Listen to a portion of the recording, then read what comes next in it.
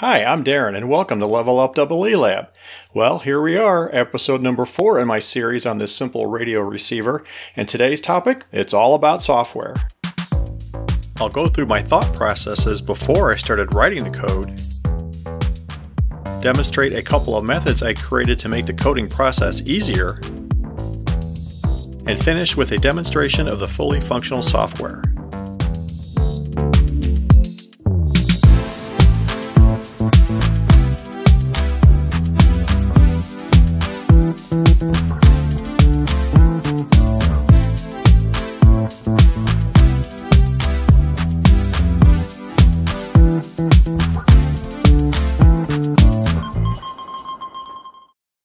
Even though the Arduino is new to me, this isn't my first rodeo writing software. In fact, I've been an amateur coder for decades, writing things in C, C++, Visual Basic, PHP, even Pascal back in the day. In fact, my first programming experience was on the Commodore VIC-20. Here's me as a teenager working away on my VIC-20 shortly after I got it. I didn't have the cash at that time for a color monitor or even a color TV, so I made do with a black and white TV for a year or so. But eventually I progressed to the point where I even managed to start a small side business to sell some of my original VIC-20 programs on cassette tapes out of my parents' house. But that was a short-lived adventure. If I remember rightly, I don't think I sold more than a dozen copies of my programs. I guess Bill Gates had something that I didn't. Anyway, the relevant point from that short flashback is I'm familiar with writing code into limited memory space. For those of us who've worked in the VIC-20, you remember it only has 3,583 bytes of RAM, so you learn pretty quickly about how to be efficient with your code, or if you couldn't, well, you went and sprung for some very expensive memory expansion modules. So 30K of flash and 2K of RAM seems like a luxury compared to what was on the VIC-20. But nevertheless, even today, I'm still a bit obsessed about making code as lean and small and as efficient as possible. I get a little crazy when I go to download some new app or program nowadays and see just how huge it is. Not to pick on anything in particular, but I guess I will. Have you looked at how big the Adobe Acrobat Reader download is anymore? It's over 300 megabytes. When it first came out, I'm going to date myself here a little bit, I can remember it was maybe 9, 10, 12, 15 megabytes, something around that size, and that was its advantage. It was lean and small. Does it do anything better today than it did 20 years ago? Okay, I'm done monologuing about Adobe Acrobat. Let's take a look at the software. The first task before typing up any code is to decide on the software requirements. Things like, what hardware will the Nano need to control and by what interfaces? What inputs will come back to it from the hardware and from user controls, and again, by what interfaces? What features should it have? And of course, what do I want the visual interface to look like? If this were a work project, I'd be documenting all of this information in a formal statement of requirements, but for a simple project like this, a few slides and spreadsheet notes are just fine. Let's begin with the hardware the Arduino will control. There's the 1.8-inch display and the Max 4820, both of which will be using the SPI interface. It will also control the SI5351 clock generator via the I2C interface. Next up are the inputs to the Arduino, both from the hardware and user controls. I've got 2 rotary encoders providing digital inputs from the user. Next is the analog data coming from the 3 bandpass filter banks, which will tell the Arduino the type of filter in each of the 3 banks. And lastly is a signal from the AGC circuit, which will be used for the virtual S-meter display. With the hardware defined, I can now assign the various Nano input and output pins to those interfaces, and here's what that assignment looks like. No surprises here, I've used every open digital and analog pin with the exception of D0 and D1, which, like a lot of folks, I'm too chicken to mess with. There's nothing groundbreaking with what I've done here. The items that need SPI and I2C interfaces are connected to the usual pins. I've got encoder number 1 connected to D2 and D3 so I can read it via an interrupt. On the analog side, I did have to make sure not to assign digital outputs to A6 or A7, but other than that, the rest fell into place as shown.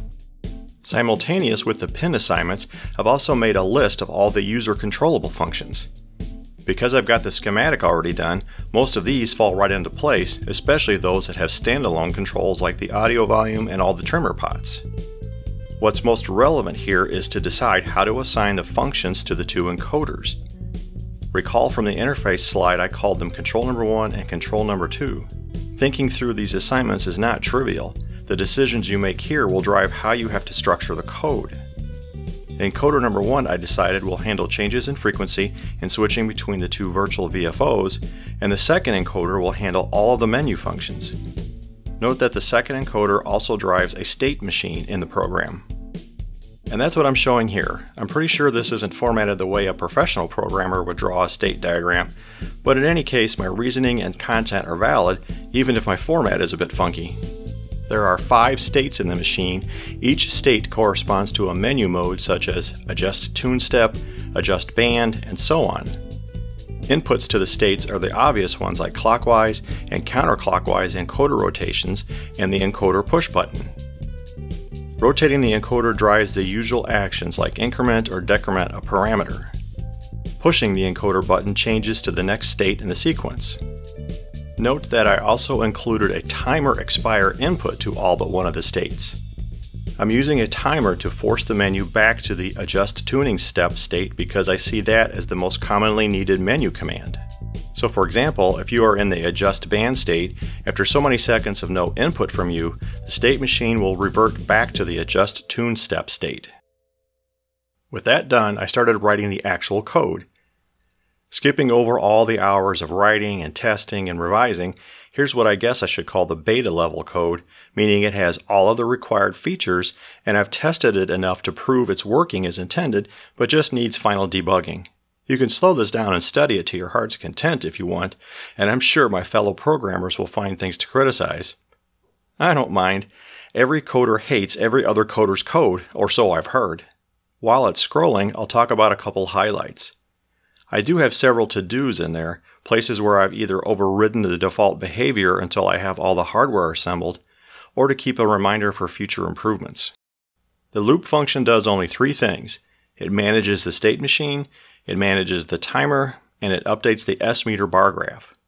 All of that can be done very quickly so that the S-meter is refreshed as fast as possible to limit it from stuttering. Lastly, in the interrupt handler, all that I'm doing is setting a global variable to reflect the rotation direction. All other actions are handled outside the interrupt to keep the program from stalling or worse, locking up. Moving on now, one of the most time-consuming portions of the coding process was creating the graphics display subroutines. The commands themselves are simple. The complexity is in coming up with an artistic design and then converting that art into drawing commands.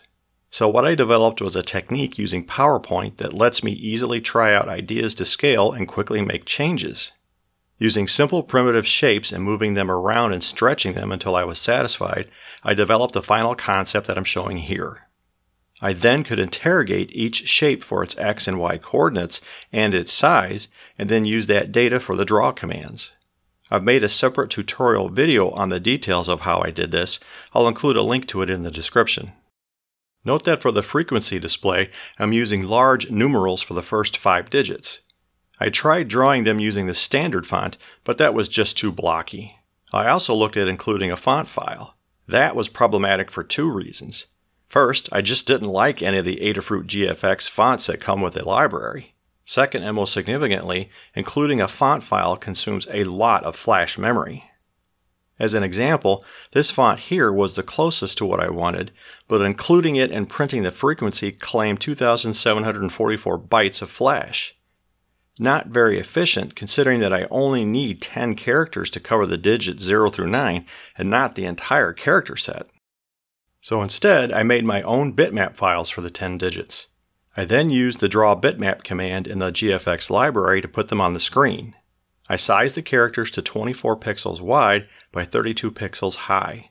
That means each character is 96 bytes, so 960 bytes then for all 10. I needed a few more steps in my code to draw them on the screen, but even so, I'm using around 1K of flash instead of the 2.7K the font wanted, so that's a big savings. I've made a short tutorial video for this process as well, and I've also linked it in the description. Alright, I'm down in the workshop and I put together this breadboard of all the digital content for the receiver, and I've got 2 cameras going, my Sony to get kind of the shot here on the left, and I've also got my older camcorder, it's also Sony, set up to look at this Christmas tree effective LEDs, and I'll talk about that in a minute. But going through what I put together, I wanted to make sure that certainly all of the pin assignments that I chose for the Arduino were going to work as intended. So I've got the Nano here, of course, on the display, and that is the actual display design that I'm intending and using, and I'll talk about that more in a moment. I'll do a different camera shot and zoom in on that. Of course, I got the SI5351 set up, and I have my very simple frequency counter kind of clamped oddly at the side of the bench, but hopefully you can see that coming through fine. I've also got the two encoders, of course, the frequency encoder and the menu encoder. And then I've also have this potentiometer here to simulate the S meter input, and you can see that going up and down and refreshing nice and quick. So that, of course, will come from the AGC circuit in the actual radio, but I'm just simulating it. And I mentioned this Christmas tree of LEDs. So what I've done here, I wanted to make sure that the portion of the circuit that uses the Max 4820, and I'll put this on camera, hopefully it'll come through, but if not, you can go back to the prior video and see this section on the 4 relays that are controlling the 3 bandpass filters. So I have set this up and just did a very simple red and green LED system here connected to the relay contacts, so I could verify that as I switch bands that I'm actually getting the bank 0, bank 1, and bank 2 combinations like I expected. So this little note here is the truth table. Right now we're in bank 0, and I would expect starting with K1 at the bottom and going up to K4 at the top that this should be red, red, and this is actually don't care because K3 and K4 are not used in bank 0. So going over to the mode switch and change the bank, you can see that I've now changed to bank 1. So I've got, I expect green, green, red, red, and green, green, red, red is what I've got. And hopefully on the video onto the side, that actually shows up a little more clearly. You probably also notice this classic ammeter I've got here. I put that up there on purpose just to make sure that I didn't end up with a logic error that caused me to have a stuck relay. If you remember in my prior video, I'm using that Max 4820 to drive these latching relays, and I just want to pulse the current and switch them from state to state. Now, I did change the software temporarily to go from 10 milliseconds per pulse to 100, just so it would be a little more noticeable for this troubleshooting. So right now, we're at bank 0, and I can go back to the mode switch and change it to bank 2, and that should be green, green, green, green, and we got all greens across the board, so that's working well. I moved the camera in closer so we can get a better look at both the display and my frequency counter. Now, I do have one bug in the software. As I turn the encoder clockwise, the frequency is going down, so that's a simple thing to fix. But the key thing is I did prove that I've got the I2C interface working correctly. I'm commanding the SI5351 correctly and getting a frequency output that changes with my commands from software. Now, I do have to put the offset in there for the first mixer frequency. I have to offset this by about 9 megahertz, and I will do that eventually, but this is the key moment to make sure that it's actually working. Okay, for this final shot, what I've done is I've turned off the workshop lights to give the display a bit brighter contrast, and of course zoomed in on it so we can see it better. And I'll just walk through the software and show some of the other features that I've implemented. Now, the first one, the most obvious one I've demonstrated already, that's the frequency change from the frequency encoder. And I've also got a VFO-A and VFO-B function by just using the push button and then storing, of course, in memory what the two different frequencies are going to be. The menu encoder, so I started showing that a bit with the bandpass filter selection. Its default mode is the frequency tune step. So right now I'm at 100 kilohertz, and I can dial that all the way down to a single hertz. Not sure if that's going to be entirely useful or not, but it's easy enough to do in software. Probably going to keep it at probably 1 kilohertz most of the time. Now, cycling through the menu after the frequency tune step is the select band feature, of course, and we just saw that already. When you turn the encoder, you switch between bank 0, bank 1, and bank 2 of the bandpass filters. And if you look carefully, that select band just flashed and changed back to frequency tune step. That's the timer I mentioned in the state machine, that after, right now it's set for 5 seconds, it'll switch back to the frequency tune step, because I think that's going to be the most useful mode for that encoder. So if you keep pressing the button and go past select band, you get to receive mode, and you can switch between upper sideband, lower sideband, and CW. Not exactly sure how I'm going to implement the CW function, other than it's going to be very similar to USB in terms of the frequency offset for the BFO, but nonetheless I included it. And then pushing the encoder to get us back to the mode, the menu mode, brightness. That's a one that's probably going to be useful to dial up and down the screen brightness. And of course, this display supports a PWM modulated signal to change the brightness, so that was easy to implement. And then the last one, just for the heck of it, I put in different colors for the frequency display. So that's it. Nice, lovely purple I can leave it at. And then I did skip over the S meter. We can take a closer look at that. Again, I'm driving that with just a potentiometer right now, but that'll come from the AGC circuit once I have everything connected up. So that's what it looks like. I think it looks pretty good. For the 5 large digits, you might not have noticed this, but when I adjusted the frequency, only the ones that needed to change were redrawn. My original code redrew all 5 digits, and that caused a very noticeable flicker. Here's what that flicker looked like in super slow-mo. Yep, I learned how to use my Sony ZV-1 to capture this. You can see each digit getting redrawn. And that makes sense. The Atmega 328 processor and the ST7735R driver on the display don't double buffer, and the redraw time for that much of the screen is visible to the human eye. The last item I want to cover in this software episode is the size of my program. Remember that I said that I'm a bit obsessed about writing efficient code, and that I said I'd use best practices to minimize the flash and RAM requirements of my program? So how did I do? Let's take a look at these charts. Per the specs, I started with the 30,720 bytes of flash and 2,048 bytes of RAM.